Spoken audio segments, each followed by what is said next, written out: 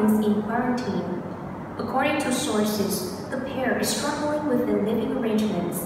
George wants to stay in the States. Amal, on the other hand, wants to raise their kids in Europe. Sources are claiming that the pair has been rolling over money despite of their tons of properties. George and Amal have decided to file for divorce and things between them are getting nastier between them. Amal and George Clooney's trial separation. According to reports, Amal and George have become uncontrollable and that's why they're going for trial separation. Immediate divorce is not a good option. This arrangement will benefit their relationship.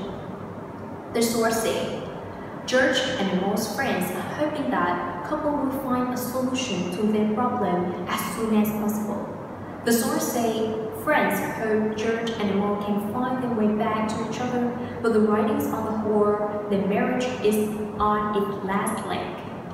The reputed source busted the rumors about them.